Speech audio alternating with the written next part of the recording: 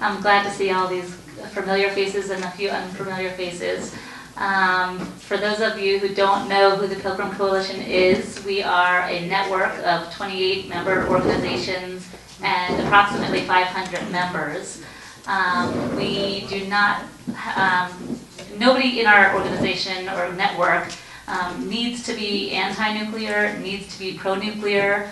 We simply ask that you fall underneath the heading of wanting to get together and collaborate for the purposes of protecting our communities from the risks of Pilgrim Nuclear Power Station. So we're here together coming from across the region, from some people from Boston, some from Cape Cod, and really to gather ideas to try to figure out a way to ensure that our communities are safe and that we don't have to bear the risk of Pilgrim any longer. So if you haven't already signed in, please do. That's your opportunity to win a door prize, which we'll pass out after the panel speaks. The purpose of tonight is really, we all come to this issue from various points of the learning curve. Some of us have been doing this for a while. As the panelists here, you'll hear them speak. They clearly know a lot about the issues. Some after Fukushima. I didn't know anything about Pilgrim Nuclear Power Station until after Fukushima. And my learning curve was steep, and now I'm still learning. There's a lot I can learn about nuclear reactors and the process, but what I do know is enough to alarm me into action, and I'm hoping that other people here tonight will take on some of the responsibility for themselves to help this growing movement. We're also here to collaborate. At the end of the panel discussion, we're going to open it up to questions and answers. But I'd like to ask that people also throw out ideas. So you don't have to ask a question. You can also come up with an idea about how we can organize together as a movement and how we can mobilize more people. We can mobilize the greater Boston area. If you've been reading the news down here, a lot of people believe, I've had people come up to me and say, oh, it seems like the reactor is closing down. I say, well, that's good that you hear that, because it seems like the news is getting out that it's a threat. However, people in Boston, several people we actually tabled, the Pilgrim Coalition tabled at the Patagonia store on Newbury Street, and people said to me, well, where is Pilgrim? So it's not an issue that's well known across the state. We need to get the word out. We need the Boston Globe to be covering this issue. We need other regional papers to be picking it up, and writing letters helps. Getting the media to understand the issue helps even more. So thanks to WATD and other local stations who have been picking this issue up regularly, and the Cape Cod Times and the Patriot Ledger, other publications, we're beginning that process. So to begin, our first speaker is David Agnew. He's from the Cape Downwinders. He moved to the Cape in 1986. He's married to a Cape native, and he has 3 grown children. He's had a deep and abiding interest in nuclear energy since reading We Almost Lost Detroit in 1975 and Honecker versus Hendry, a lawsuit to end nuclear power in 1976. He was initially concerned mostly with routine emissions, and Chernobyl increased his concern for the risks of serious accident. And then Fukushima removed any doubt about the safety of Pilgrim's Mark I reactor design in his mind. David is a founding member of Cape Downwinders, and he serves on the steering committee of Pilgrim Coalition. So, thank you, David. Thank you, Rona.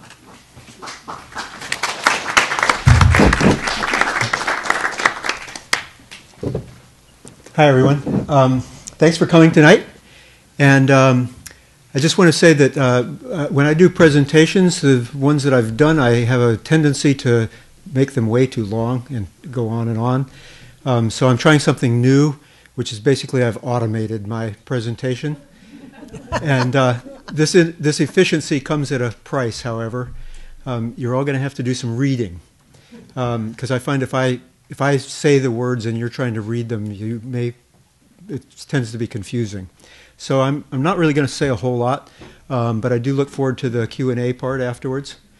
And so here, obviously, is a map, and you can see that all of the Cape is within about 35 miles, maybe 36, 7.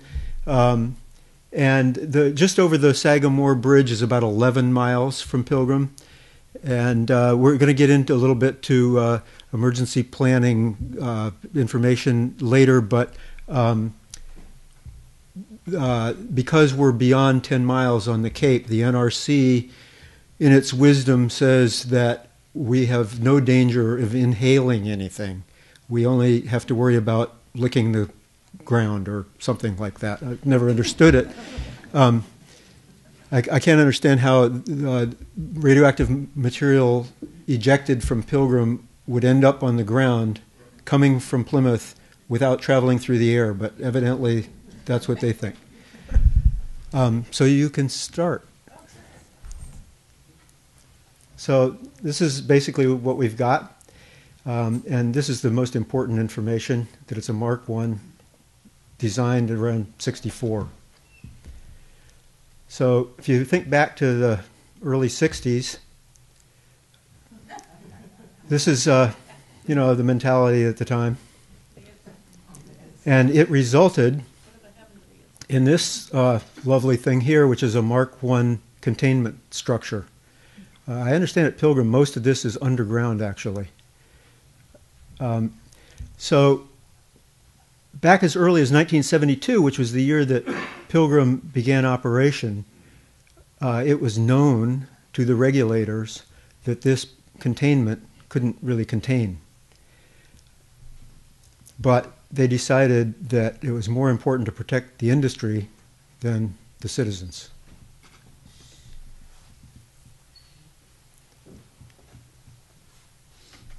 So I'm going to go on a little jog through memory lane, coming towards the future. So Browns Ferry in Alabama was also a GE Mark I reactor. They had a fire.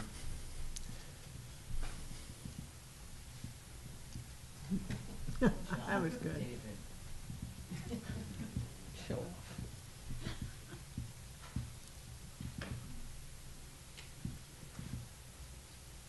Probably everyone's heard about 3 Mile Island, that, basically it proved the system worked. Nobody was hurt. Everything was good. That's the industry's side of the story. But there is another story, and that is that it wasn't so good, especially for young children.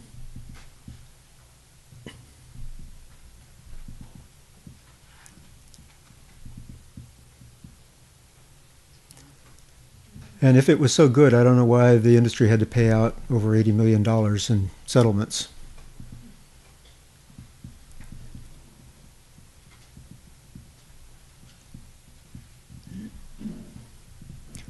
When you read the newspaper accounts of accidents, almost always and almost inevitably they say it was not safe. It was not unsafe. There's no safety problem, even though some radiation was released. But that's a non sequitur.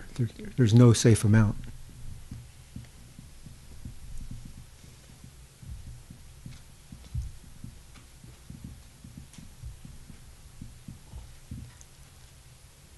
So potassium iodide is, doesn't really help in the big picture very much, but it's the only thing you can really do after, if you're going to be exposed. So we shouldn't take it lightly.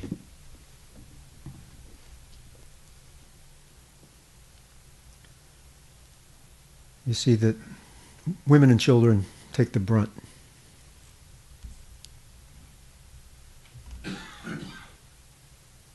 This was obviously a very serious disaster, although you still see news accounts that say 31 people died there.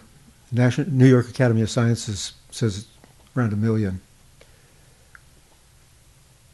And the International Atomic Energy, like the rest of the industry, always looking on the bright side. They thought it was almost impossible, anything that could happen.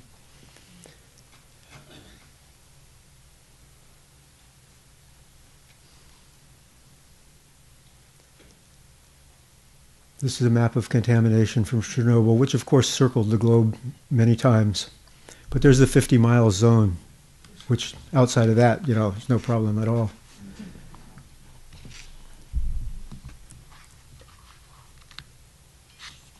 I always like to put containment when you're talking about a reactor like Pilgrim's in quotes.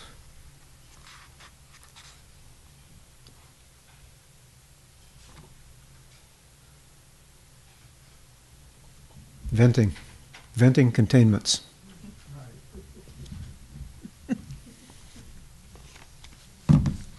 So this is an interesting thing I didn't know about before, but Boston Edison was one of, I think, about 10 companies that sued General Electric after they bought this reactor because General Electric hadn't really tested it.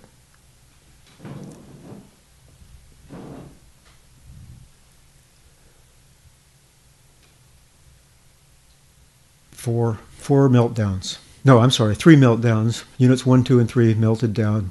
Unit 4 blew up without any fuel in the reactor.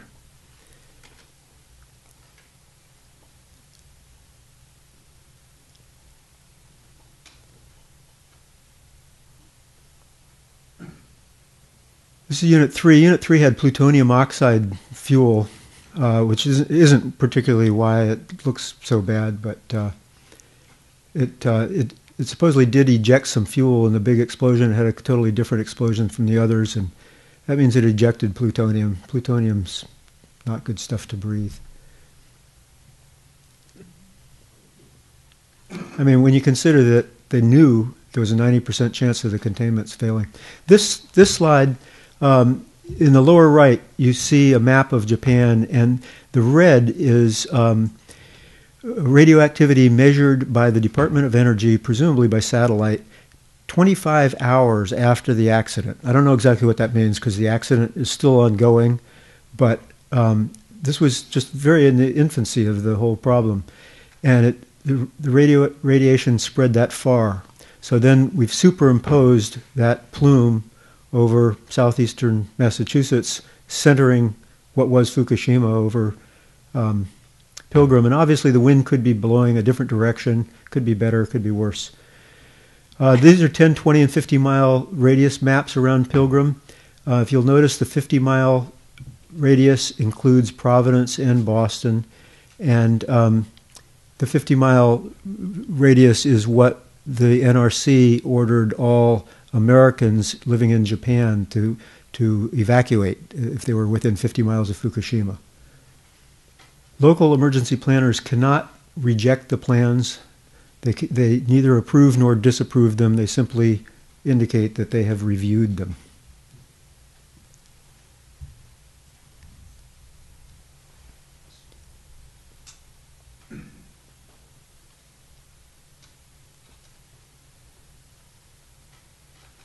On the Cape, basically, they were clueless.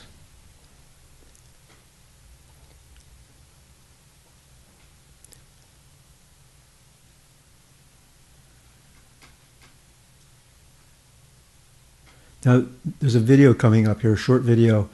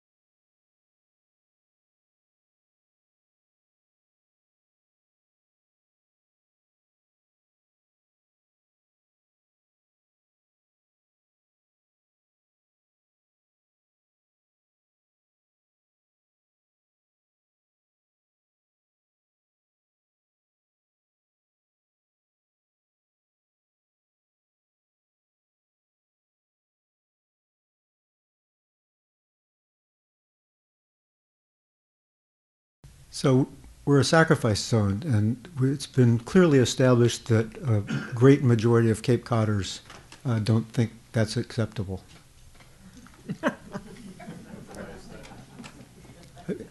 We're expected to sacrifice for the profits of Energy Corporation.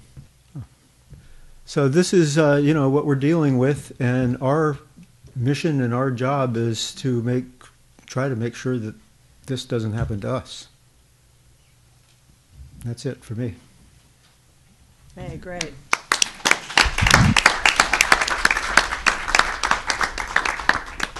Thank you, David. Mary Lampert, who many of you have heard from at various points, she's been in this fight for a while, is the founder and director of Pilgrim Watch. Mary can see the reactor from her house. When she moved to Duxbury, the reactor was forced to shut down due to poor management. And this was reflected in an award for one of the dirtiest plants in the country, negatively impacting workers and significant releases when it opened, with bad fuel and no filtration. And it blew their filters in 1982. Despite community efforts, the Nuclear Regulatory Commission allowed Pilgrim to reopen in 1990. Shortly after that, the Massachusetts Department of Public Health released their case control study showing that there was a 4-fold increase in adult leukemia the closer you lived or worked to Pilgrim.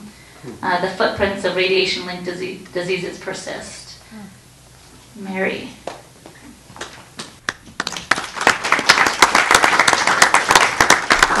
David certainly had a tough act to follow. What I'm going to focus on is spent fuel. It might sound boring, but hopefully you will not be bored by the end. When you walk out of here, the two things you've got to focus on is the critical importance of getting the spent fuel out of the spent fuel pool and into dry casks. That is the main takeaway.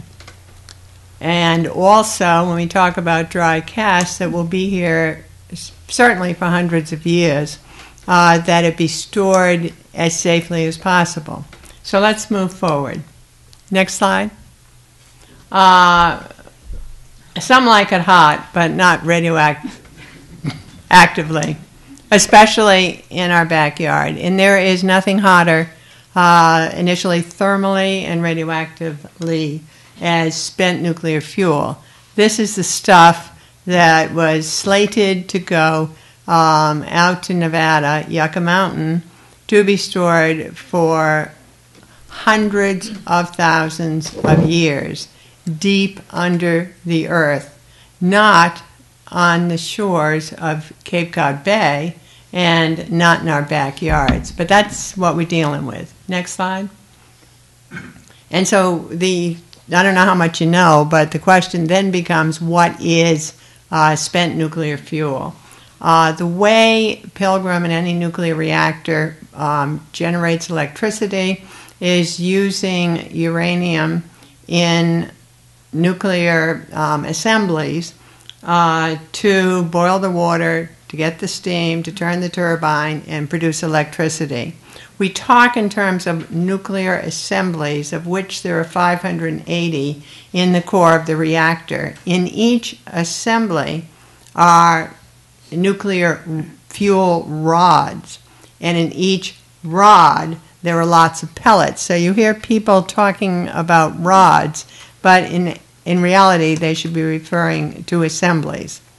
And so after a while, those assemblies become less useful for generating electricity, and then they become what is called spent, and they're then put into the spent fuel pool in the reactor. And this happens about every 2 years. About a third of the core is put into the spent fuel pool. Next slide. Here is an example of a diagram, rather, of what the spent fuel pool looks like at Pilgrim. The key point in red is inverted light bulb, and that surrounds the core.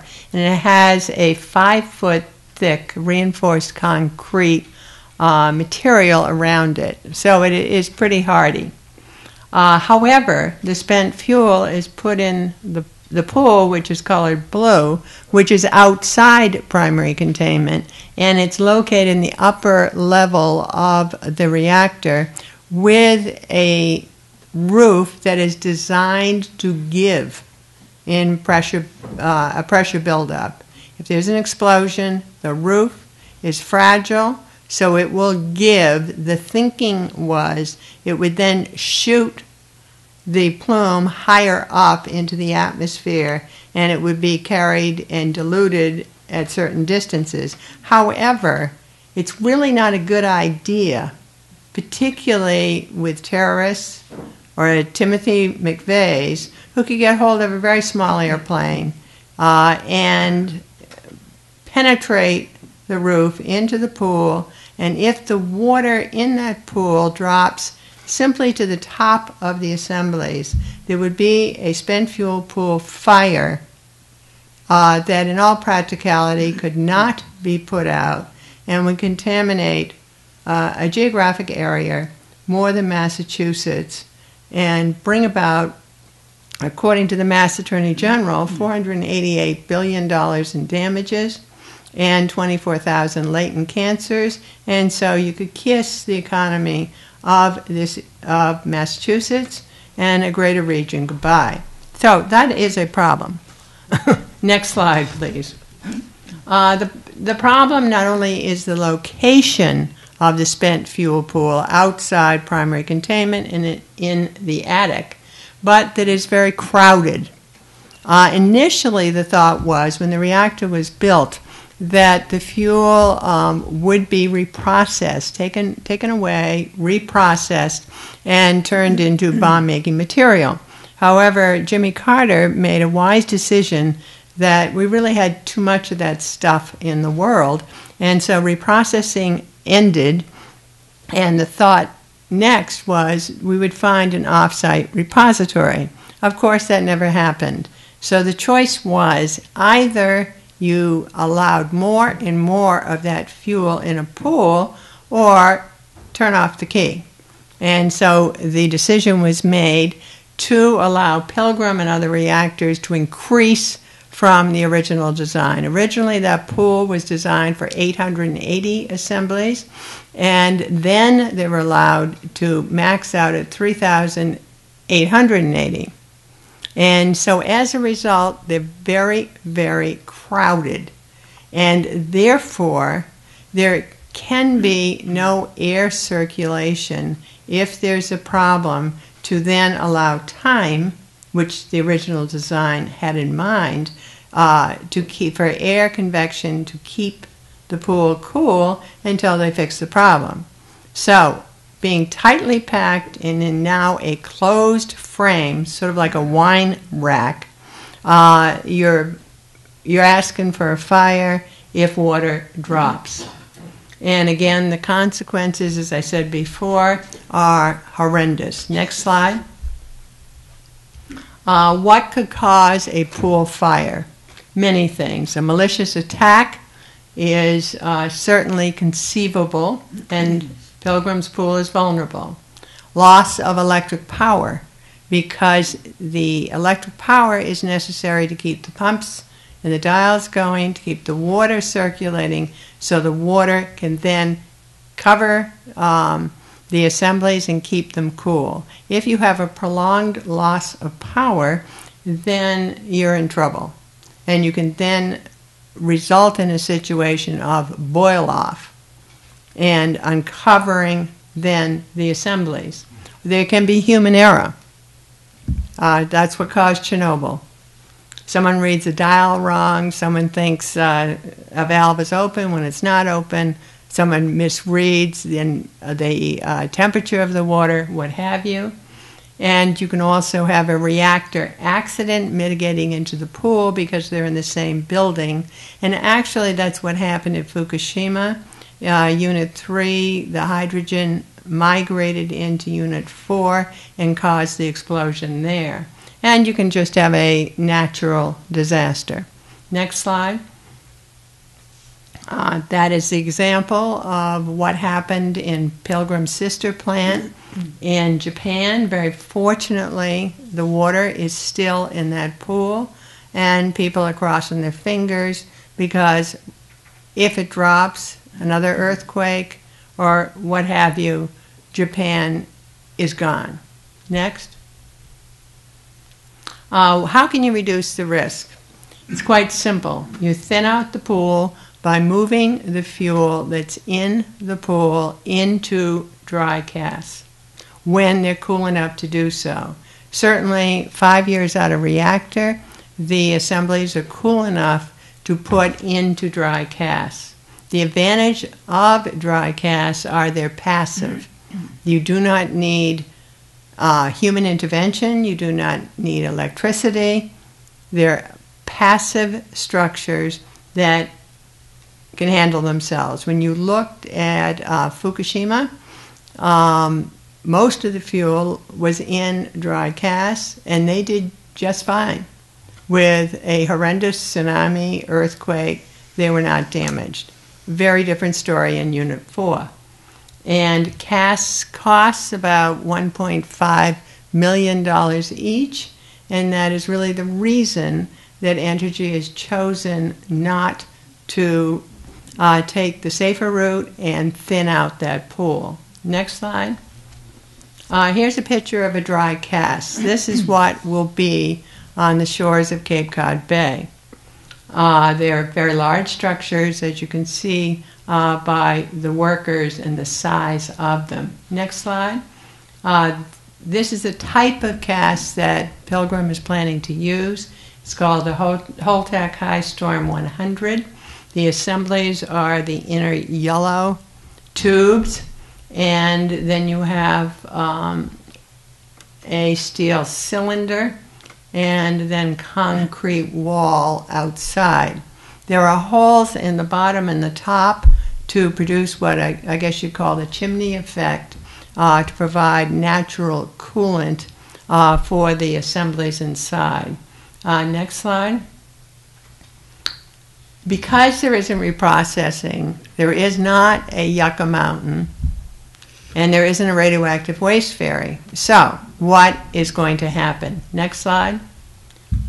This is what the Nuclear Regulatory Commission thinks and says is going to happen to Pilgrim's spent fuel. They are saying in a draft document that will be finalized this fall that the spent fuel can remain either in the pool and a pool at full capacity, or in dry casks, or a combination of the two, until 2092.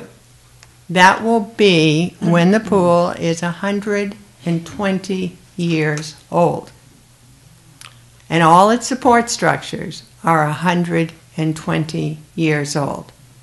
Now, also keep in mind that when Pilgrim ceases to generate electricity, that is money, they're going to be less enthusiastic about spending and investing in that facility. So that's a problem. Then after 2092, they don't have to keep it until 2092, but they can.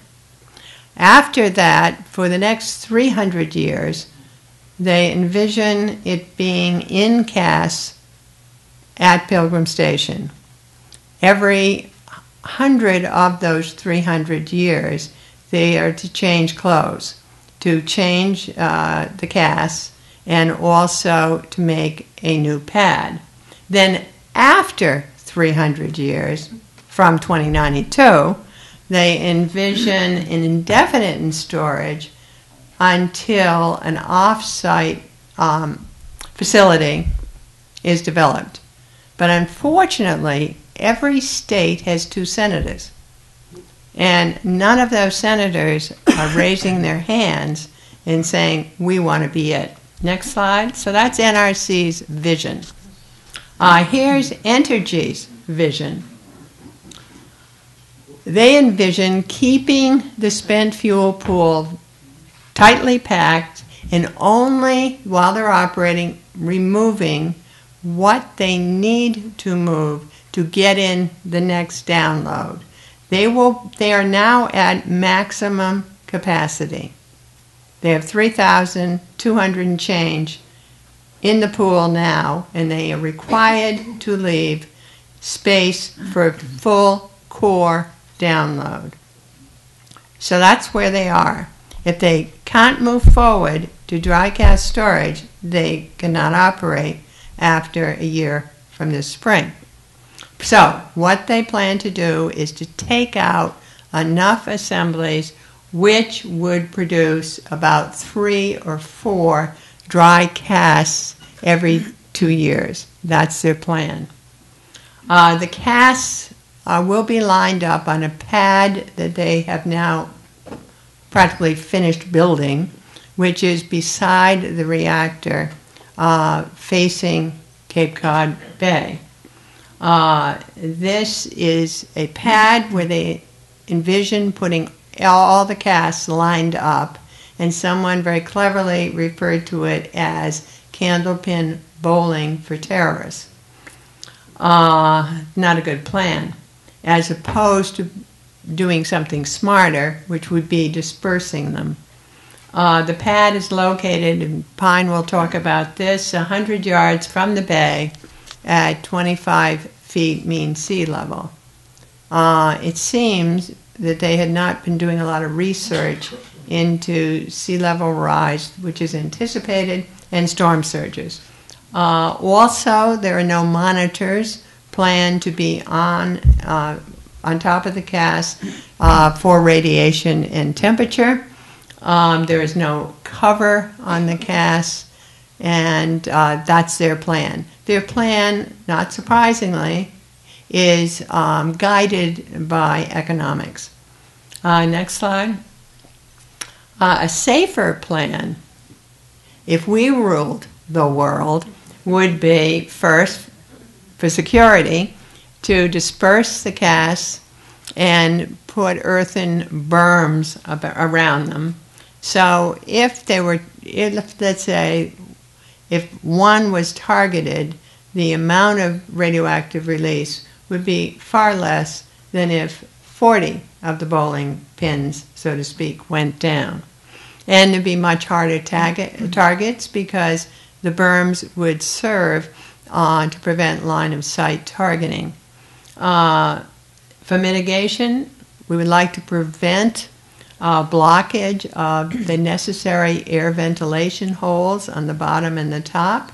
This could be done by having the casks in a building or having some sort of carport arrangement, because actually all it takes is a day, I understand, for birds to make a nest, and that has been a problem, birds nesting on top of casks and blocking the air hole. Monitoring, obviously would like monitoring to get a heads up if there's any leakage or heat buildup. We would like also spare overpacks to be on site. And the reason for this is if there is degradation identified or a leak, you got to have a new change of clothes right away. And a spare, what that would be to add an overpack, but you don't want to be ordering an overpack when you're in trouble. You like to have them on site. Also, when we get to the point of decommissioning the reactor, it's important to keep a spent fuel pool, because obviously if you are going to have to deal with a leaking cask, you've got to get it back in water somehow if an overpack, which would be a giant Band-Aid, is not going to work. Also for flooding, as Pine will talk about, you would obviously locate the pad at a higher elevation, or ideally locate dispersed casks at a higher location. Well, that would be good. Next slide. Casks are far safer than a spent fuel pool.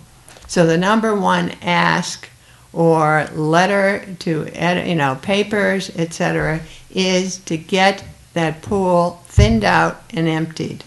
However, the game's not over if that happened, because casks, although they're safer, are not without risk. Each cask contains half the cesium-137 that was released in Chernobyl. That's serious. So therefore, it's important to get safer dry cask storage, but also it's important to have off-site emergency planning continue after the reactor shuts down. I am making comments now, and hopefully others will do the same. There is an NRC document out for comment now that has emergency planning off-site stopping essentially a year after the reactor shuts down. And quite clearly what we would want, and this has happened around the country, a couple of reactors that have shut down, like Kewaunee in Wisconsin, they asked the NRC to stop emergency planning off-site, and it was granted. And so this is what is going to happen, and it's important, obviously, that emergency planning and monies for communities for their responsibilities continue, because the risk doesn't disappear, and that's an important message here, when the key is turned off. Next slide. Yeah, we need your help. There's a lot to worry about, and I think the message that I'd like to give is many people, and I certainly felt it initially, if the reactor closes down, happy days, I'm bringing the champagne. Now, granted, if the reactor is shut down, risk does decrease, but the spent fuel will be there both in the pool and in dry cask, certainly beyond my lifetime. And therefore, it's important that one battle can be won, but vigilance and getting more people involved, making it an issue during the campaign for governor and all the other offices, so that we can have a safer future. So look, thanks a lot.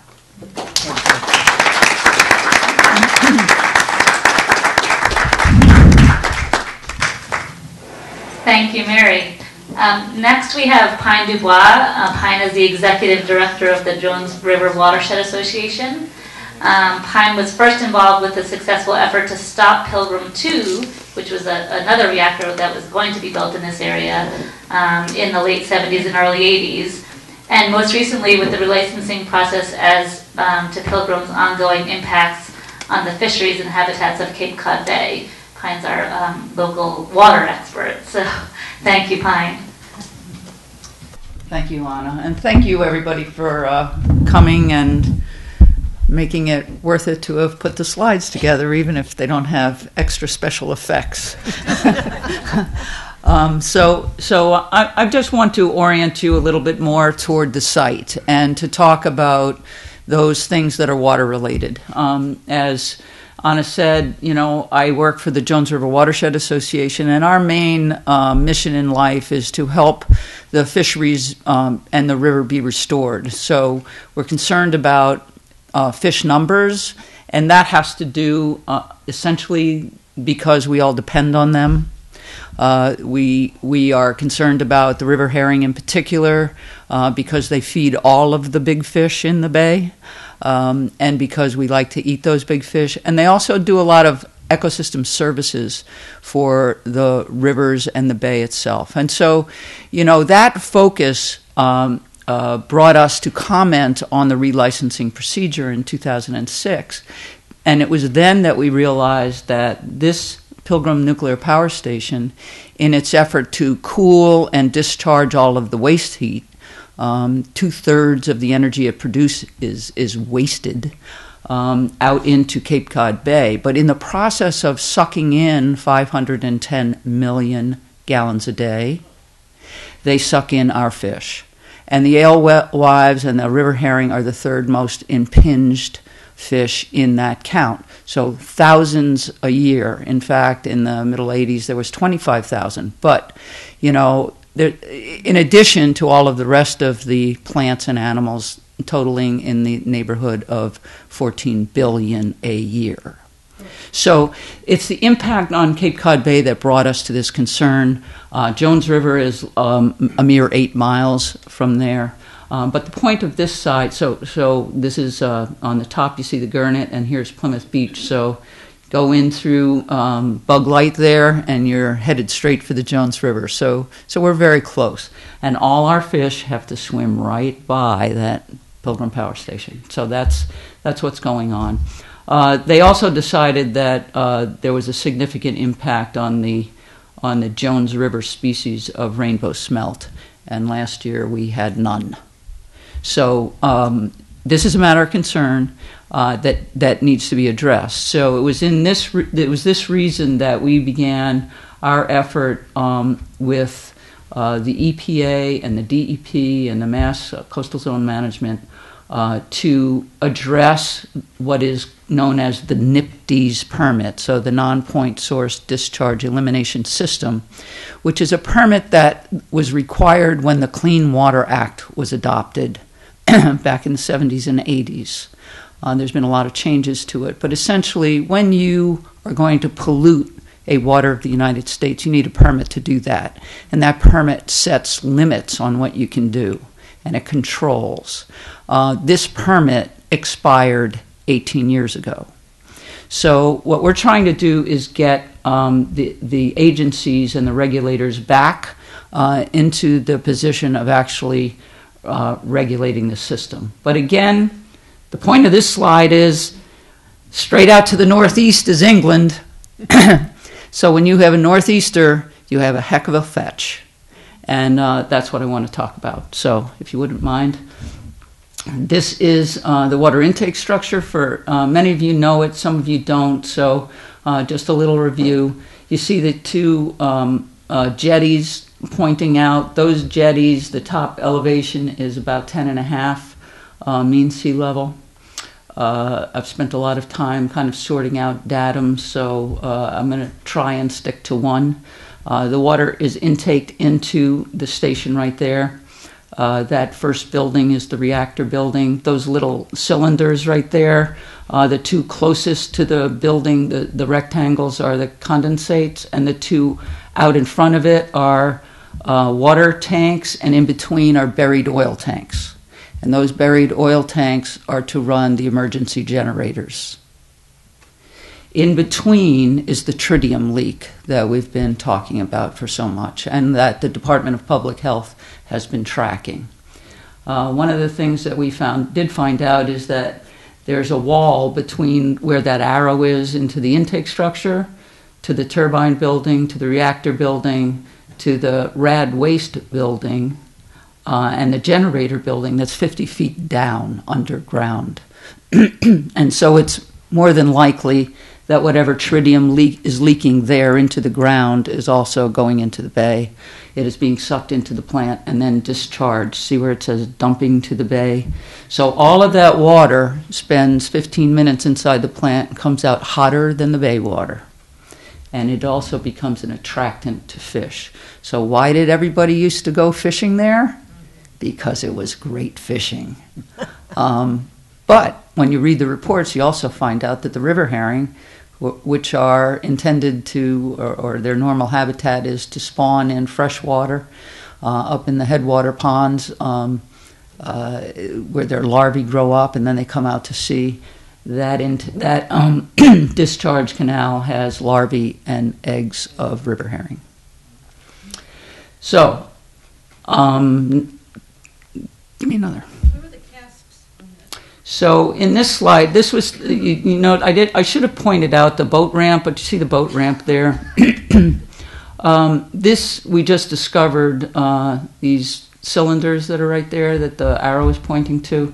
That's called low-level rad waste storage. And the building next to it is where they compress that rad waste so that they can fit it into those cylinders. And those cylinders are meant to be buried for 300 years. It's called C&D rad waste. It used to go south to Barneswell, but no more because that got closed. Now it can't go anywhere.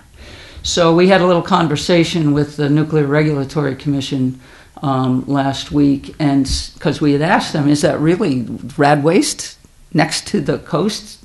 See where I have 12 MSL standing for mean sea level? That's how high it is right there. Now the tide in our place inside the building's 8 miles away and 1.5 miles up the Jones River on January 2 was 14, the tide, not the 15, 20, 30-foot waves that were on top of the tide, just the tide. So that's what the mean sea level is about. And you see the eroded bank, and there's 30 feet between the eroded bank and those cylinders. So I asked the NRC, I said, how many cylinders are there? Well, we don't know. But Entergy knows because we make them write it down. And they know how much is there. And every 2 years we ask them. And so they tell us. I said, well, you know, we've been having some really big storms lately. How would you know if one of those cylinders rolled into the bay? And there was silence, literally. And they promised us eventually that when they're here in May, they will take a look. But no one told Entergy they could put it there. They just decided.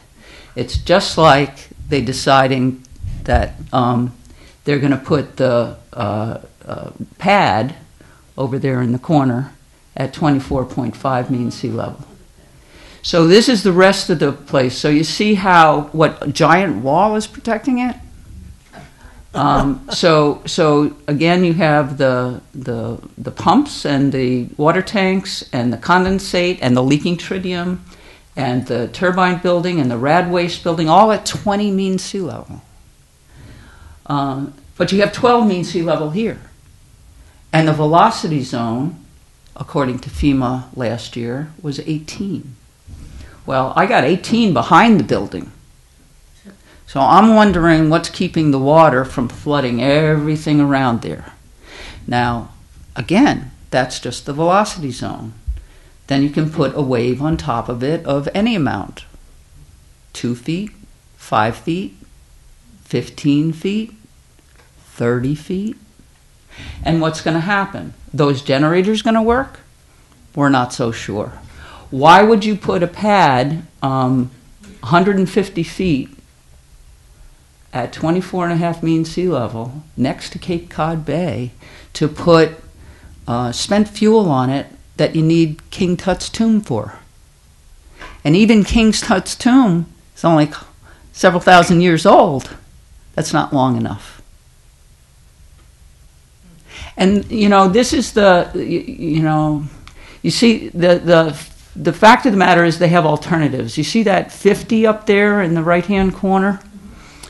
That's where their wastewater treatment plant is, up in that parking lot. That's elevation. It's a little unsure whether it's 50 or 70. But it's very close. And it's inside their got their helipad up there, you know. The top of the elevation is 90. So it's close. So our question is, why are you putting it next to the coast? So the fact of the matter is that it is in fact our backyard, and the problem with that is we got to take care of it. You know, it's not that we don't want to share it with anyone. It's that we don't want that anyone to make it impossible to live here. Your 12 mean sea level, again, those are the containers right there. So there's plenty of room for the water to come in, is the point. And it's not something they can pump out. Yeah, it's 30 feet from the casks to the eroded bank, 30 feet. So we're preparing a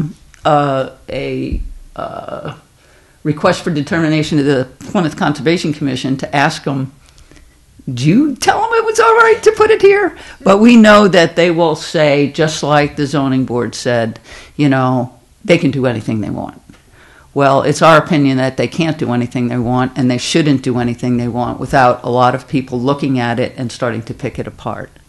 I took this from the NOAA website, and again, this is just 1998 to 2008, and it's the significant wave height. This is from the Boston NOAA buoy, and it measures surge and it measures wave height. And it's the mean. And you see this side here, the vertical axis is in meters. The average in October is 30 feet. So I'm not making it up. And we're not talking about sea level rise yet. But the problem with sea level rise is we don't know whether it's coming up a foot or 6 feet in the next 50 or 60 years. And we don't know how fast it's coming up. But from what the IPCC said, said over the weekend is it's more serious, more damaging, more accelerated than we thought. And last year, people agreed that in this region, sea level is rising faster than the global average. And this you have to understand.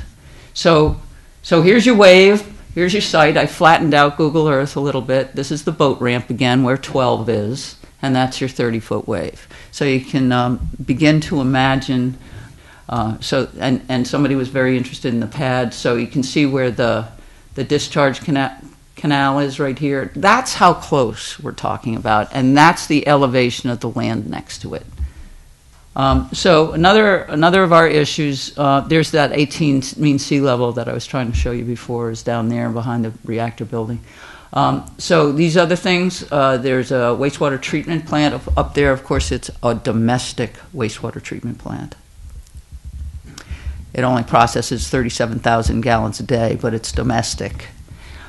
This is the leaching field out here on Rocky Hill Road, and we're beginning to look at that because there's excessive nitrogen going into that leaching field that is 400 feet from the bay. We know the groundwater's going that way, or at least everybody says so. It's 10 times more than is allowed by the town of Plymouth's wastewater treatment plant. And, just so you know, I'm not making it all up. We've spent a lot of time and effort in digging through everybody's files, and we came up with this gorgeous site plan that has all the benchmarks on it. So we're using this, and we want to put together some good site maps, good plans, together with the sea level rise datum that we have, to try to bring to the NRC, EPA, DEP, CZM, and the town of Plymouth, so that they will begin to take their responsibility in earnest and understand that we know what's going on, and we're gonna make them with your help.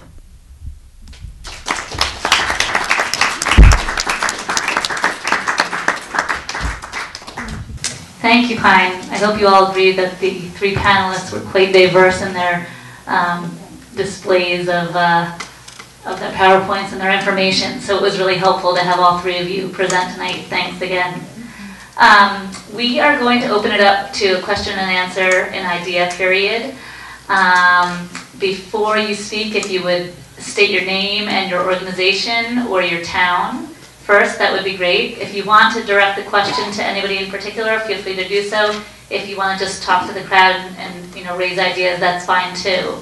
Do we have any beginning questions or ideas for people out here? Yes, I'm going to pass you the microphone. Please state your name. My name is Gary Pantalandolfo. I'm from Cannes. Drove about 3 hours from Northwest Connecticut. My friend Pat. Thank you. Regarding that last presentation, when you measured that high tide at your office up the river, were those waste casks in the water? Do you know? I really don't know. They won't let us on the site, which is a little difficult. We've tried to get over there with kites and cameras to look, but in storms it's difficult to do that. And we've gone over in boats. We had a flotilla this summer, and were met with a machine gun daring vehicle. So they're not, and I think the Pilgrim 14, some of whom are here tonight, tried to just deliver a letter and got arrested. So. Do you know how long they've been there? Since 2006. They add to them because they take the waste that they have that is considered C and D level waste, which is more than A. A is like the suits that get contaminated. So there's a little more contaminated stuff that they, in that building, they actually compress it. Then they put it into an ethylene kind of a, you know, like a think fiberglass maybe cylinder, and then they put that into the concrete, and it's supposed to take the weight of all kinds of soil on top of it. For anybody For 300 years. who's not familiar with how they classify waste, low-level waste is a misnomer. Yeah. Some of it really is low-level. A lot of it is deadly. I mean, there's plutonium in there, potentially cesium. I think it's all deadly if you get close enough to it. It's it includes things like the sludge from the filters in the reactor, I think. any of the components, everything but the fuel rods. Yeah, it was the pipe resin that we were looking for when we first started looking. Thank you for your long drive. You're welcome. Other questions or ideas? Elaine Dickinson, the Cape Downwinders. My question is, who pays for this long-term maintenance of these casks? Is it Entergy? Is it the taxpayers?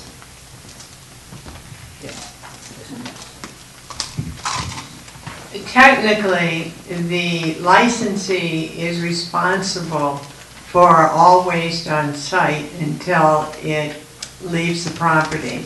Then it becomes the responsibility of the federal government. That was decided in the 1982 Waste Policy Act. The question obviously is that they're always ahead of us. Entergy, when it bought Pilgrim, formed a limited liability company. And so the fear, obviously, unless you're an Entergy stockholder, is that after a while they're going to declare bankruptcy and be out of there. There'll be no pockets to pick because they're a limited liability company. And so we'll see what happens. I would bet it's obviously going to be the responsibility of Massachusetts. And if you looked at Connecticut, with Connecticut Yankee, it's a slightly different story. But when their decommissioning trust fund money came up short for cleaning up that site, is the responsibility of Connecticut taxpayers. So it's a limited liability. It was a good move on their part. Other questions or ideas?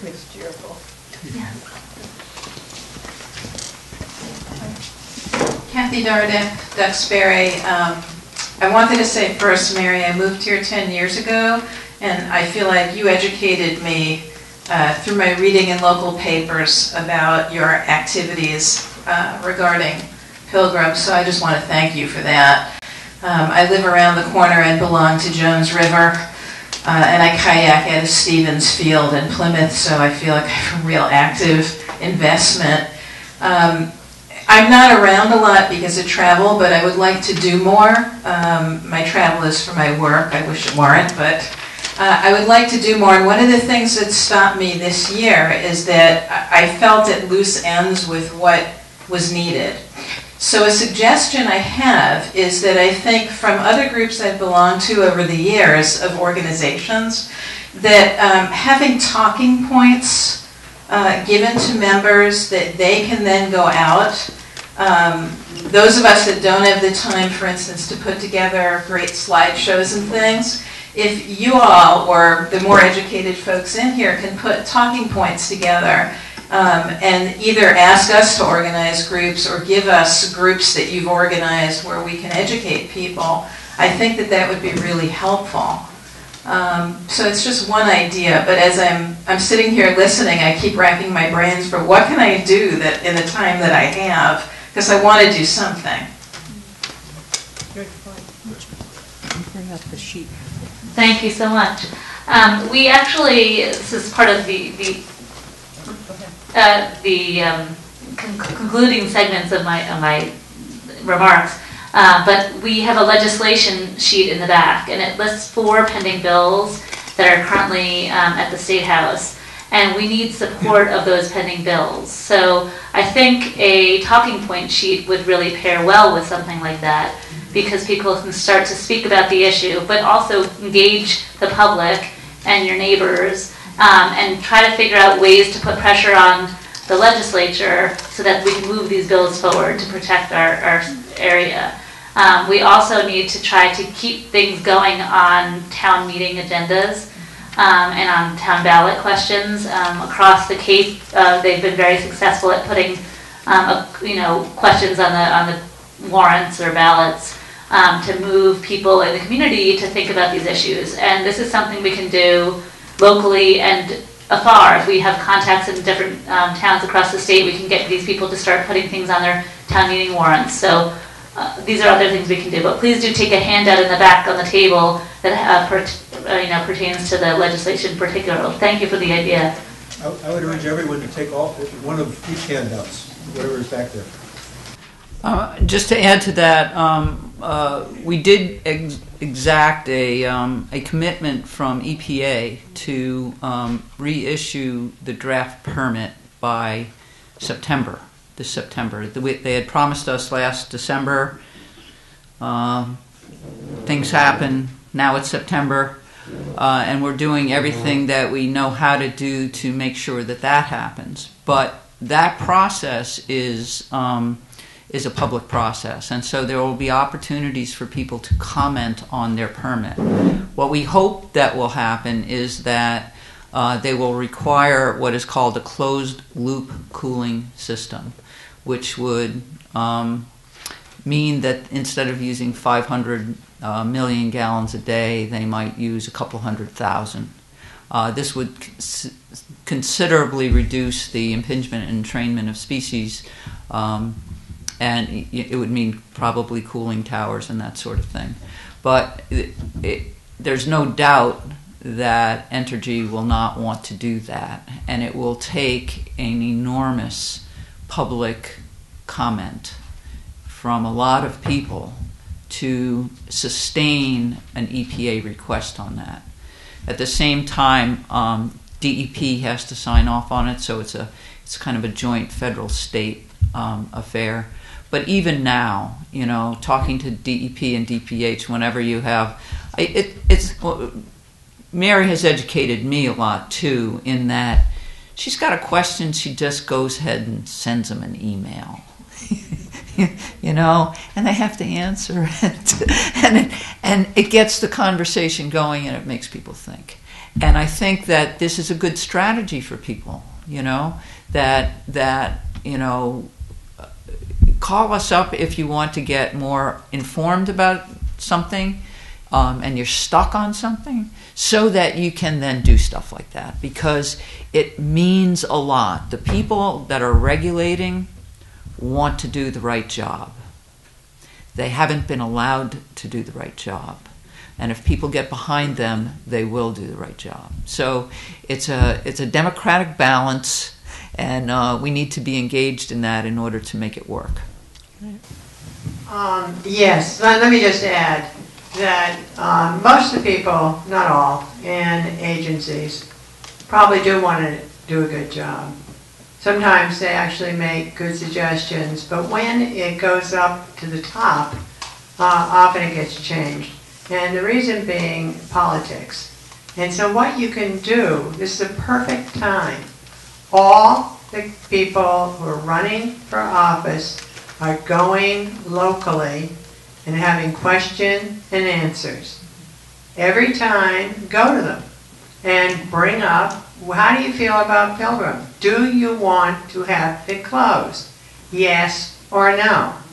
And so that they will understand that this is a really important issue.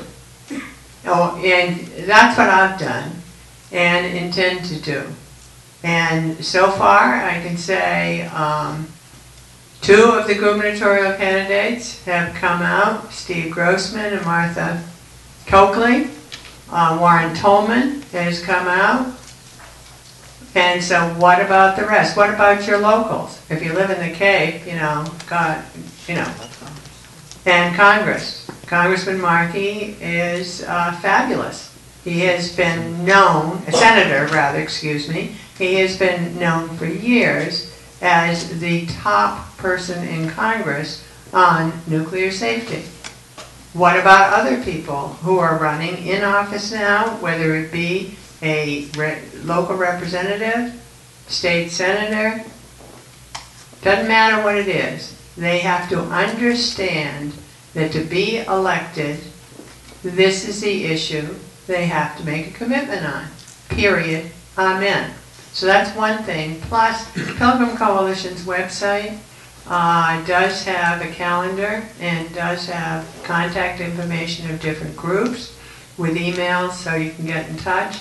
And hopefully we'll be able to have the time to follow up your suggestion and get simple bullet points. Thanks. In that talk about politicians, William Keating, I think, is your congressman for, or maybe not, right here. Right?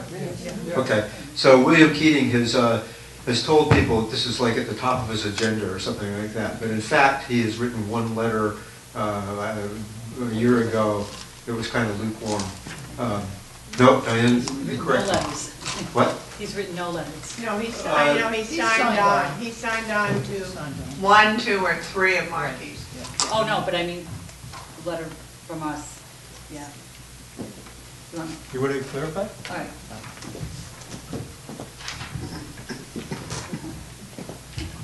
Last year, Cape Downwinders had a meeting with Representative Markey and asked him if he would amend the Atomic Energy Act to bring the Keating, sorry. Representative Keating, yes. And asked him if he would amend the Atomic Energy Act, given the, after the court case in Vermont, is to bring back the rights of the states to be responsible for public health and safety. And so we met with him in August, and he took it under advisement. We sent letters, called, no response. So then we met with Michael Jackman, his aide, in December. We said we'd like to have an answer in a month. No response. So I spoke with him just this week when he was at Representative Peake's announcement of her running again. And she's wonderful. She says shut it down. And he, again, just backed right off. He would not make a commitment to say that Pilgrim needs to be closed, and that, again, too, if you know about the Cape, public safety cannot be assured. They're closing the bridges, and we're taking the radiation hit, and then we're going to be relocated. And that's so unacceptable, and that our congressman isn't standing up for us is really outrageous. So I would say give him a call, and ask those questions. But he needs to make a commitment. I have a question, Diane. You blended 2 things. You blended 2 things. One issue was asking him to amend the atomic energy. That's one.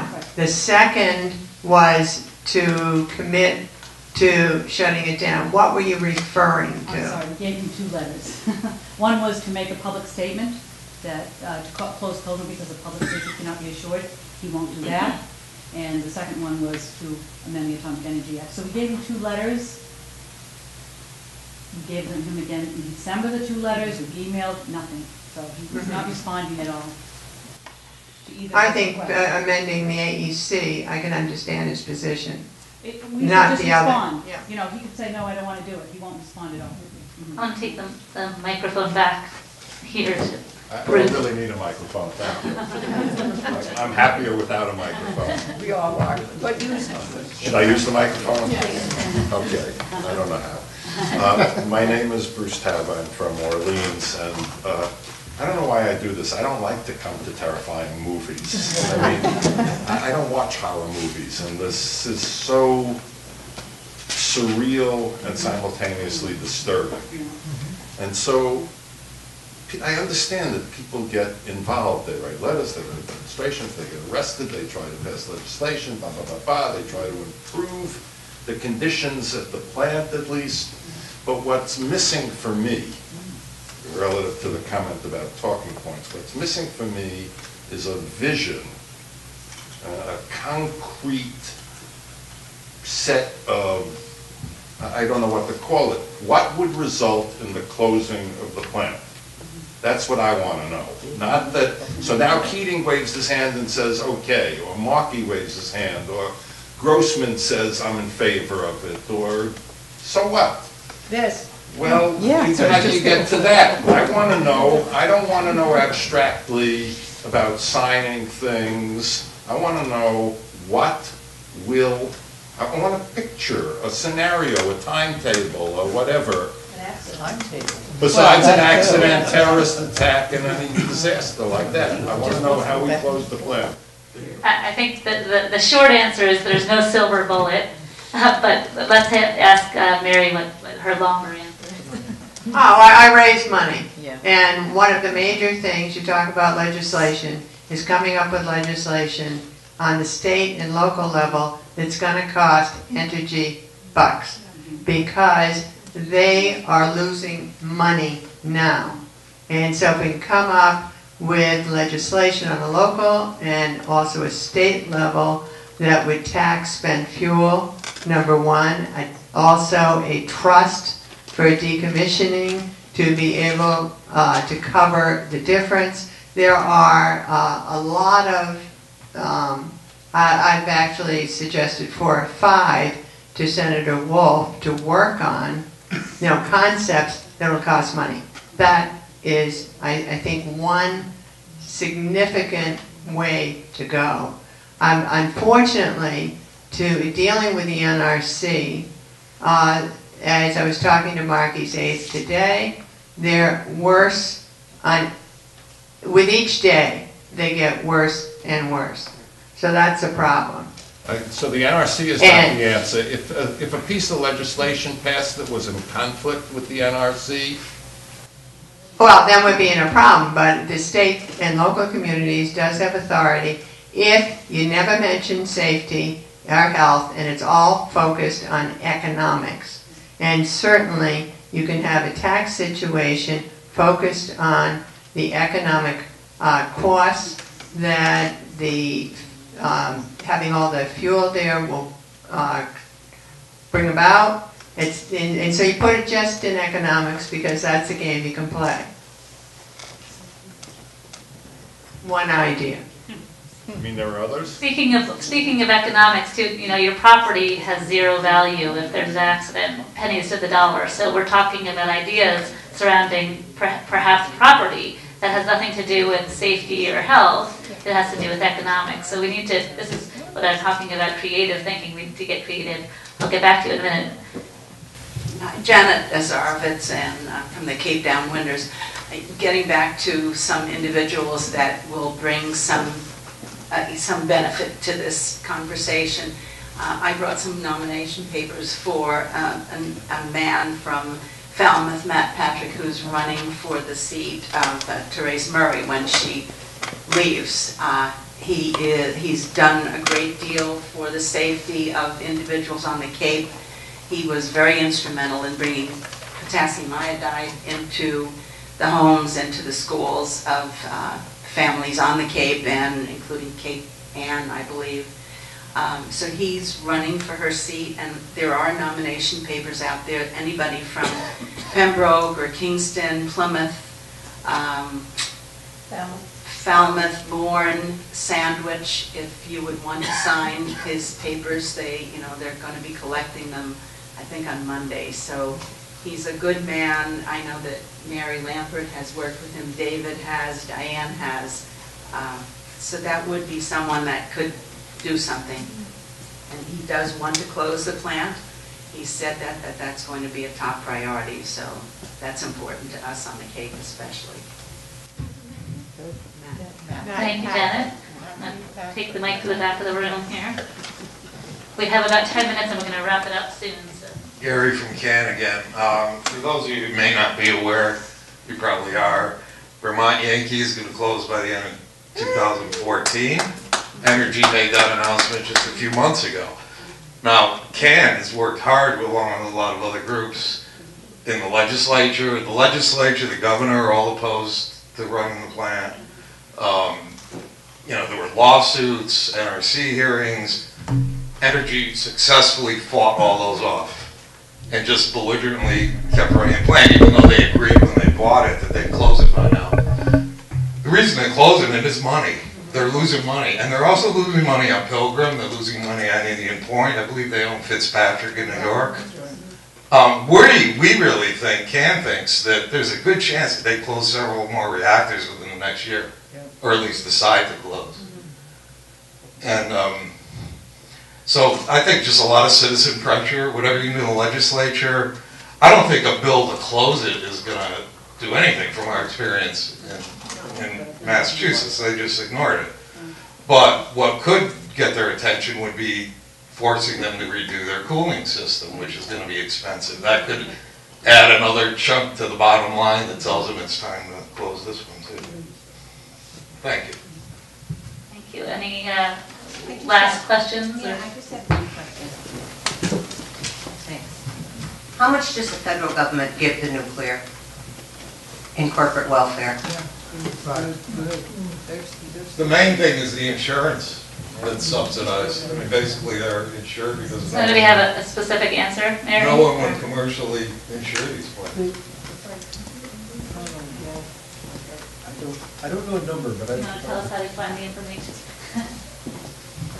I don't know, Google's your friend, I don't know. No, I don't have a number. That'd be great if you could find out, or if we could all know. But I will just point out that I believe uranium enrichment is subsidized. I could be wrong about that. The nuclear waste is subsidized in the sense that although the ratepayer, one thing I want to point out is the industry likes to cry because they've been contributing money to the waste repository from, I don't know, almost the beginning. And the repository hasn't happened, so they feel shortchanged. But it's not their money, it's the ratepayers' money. It hasn't cost their executives or their stockholders a cent. But also, you know, from uranium mining and milling, the health effects there, the polluted water. So we all subsidize in very, very significant ways. So I don't know, that's probably not an answer to your dollar. Well, I just wanted to say on your concrete, if we could shut off monies coming from the state and the federal government, wouldn't it force them to? Yeah, but dream on, sweetheart. That's not happening. Well, exactly. Answer to your specific question, ask or email Tim Judson, who you must know, who is director now of Nuclear Information Resource Service, NIRS.org, and you can get the contact information. He could give you the exact numbers. And also the important new game in town is the effort of the nuclear industry, including Entergy, to have the game to get more subsidies because they are feeling short-changed in the merchant markets because they cannot compete, and they think it's very unfair that wind and solar and other sources have been getting a leg up. Not that they complained for the leg up from the very beginning, but that is something to watch carefully. It is an orchestrated effort by the nuclear industry to push, as you understand, I probably have seen, the importance of nuclear for reliability, which is baloney.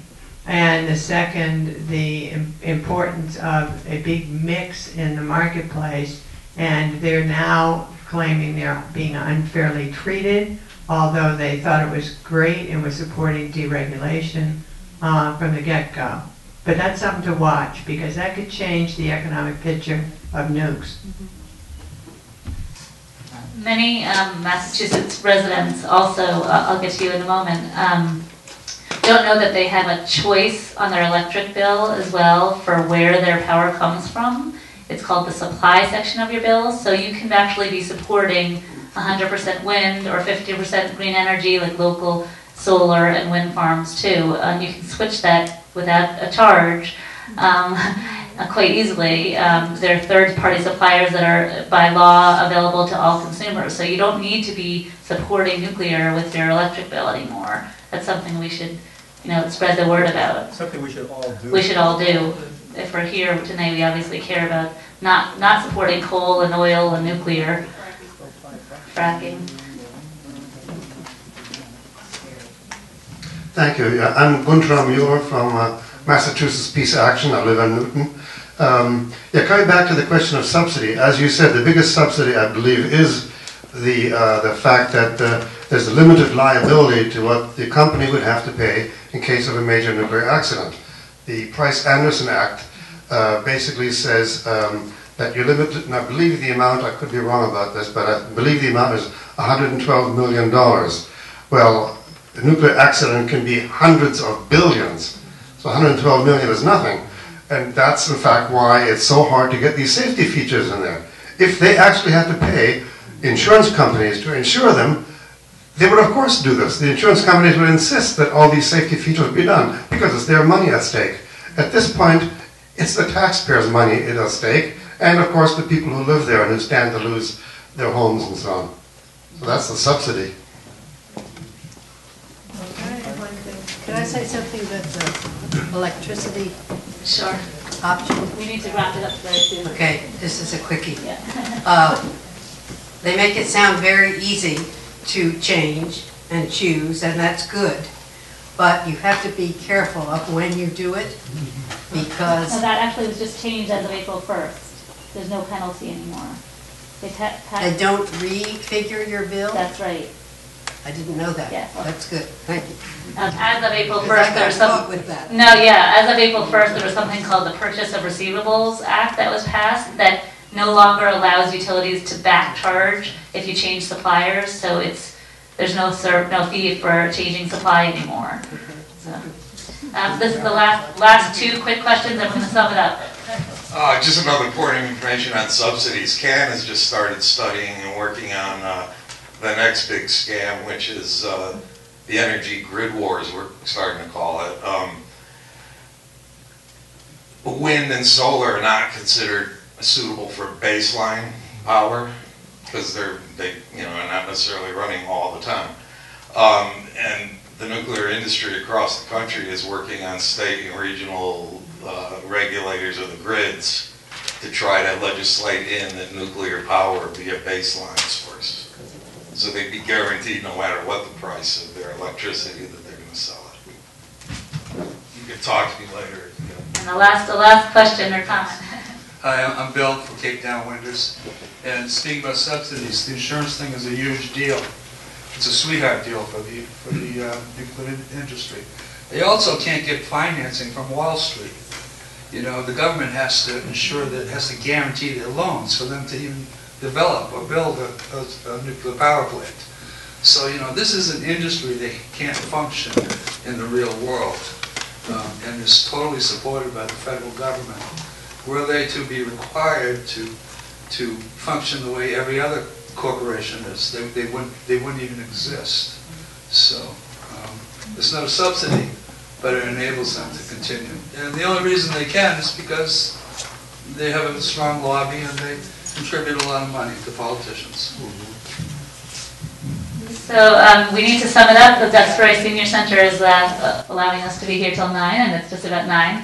I would encourage everybody to get involved in whatever way they feel comfortable. I think if somebody tells you to go talk to a politician and that's not your thing, you won't be doing it. So I think the better point is to do something, pick something and do it. If writing is your thing and rallying is not, that's fine.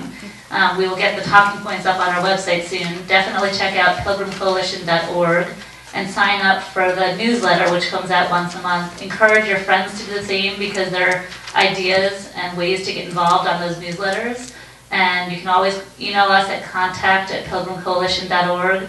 But please keep involved because if you sit home and you say you're too busy, nothing happens. And the way each of us got involved in something like this was by showing up to something like this with a little encouragement. So thank you all for coming tonight. If you could also fill out a survey before you leave and just put it on the sign-in table, that would be very helpful. I'll pass these around. You have one.